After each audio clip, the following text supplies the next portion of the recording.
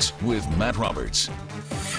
Hey there, and good evening to you. Well, for 5A and 6A schools around the state, they will start scrimmaging a week from today. Then they'll play real games a week after that. Down in Killeen, Coach Neil Searcy likes what he's seen so far from the Kangaroos early in fall practice. And that can happen when you have an experienced group like the Kangaroos have this season, returning 15 starters across the offense and the defense. Many of those players went through that 3-7 season a year ago, but ended the season winning 2 of their last 3 games. That's carried into the offseason and early in fall workouts.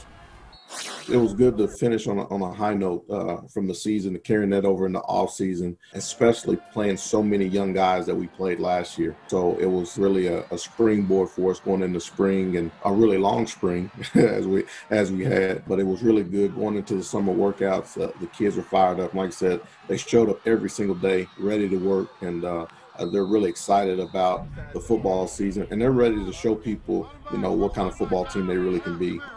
The Roos open their season against Georgetown Eastview on September 25th.